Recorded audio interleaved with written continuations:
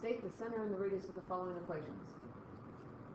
And as I get ready to work out these problems, I just want to remind you that x minus h quantity squared plus y minus k quantity squared equals r squared will not be provided for you.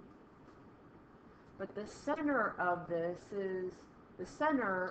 equation is hk, and the radius is r.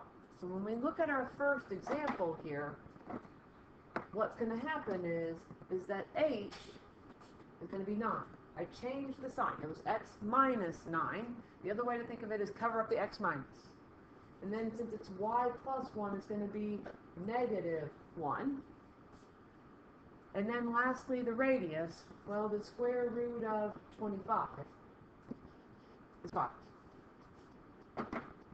When we look at letter B, same idea here. But what you might want to do on this particular problem, if you don't like it written in this form, is you could rewrite it as x minus 0 squared plus y plus 2 squared equals 1.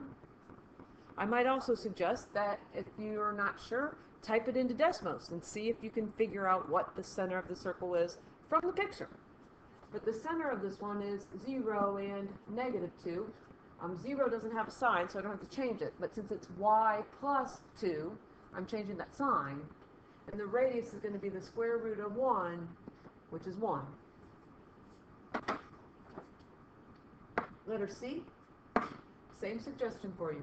If you don't know what the center of this one is, then maybe type it into Desmos and see if you can find the center and the radius. In fact, the radius is the easy part possibly on this one. It's the square root of 100, which is 10.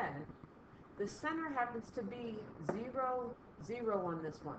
There's nothing attached to the x, and there's nothing attached to the y.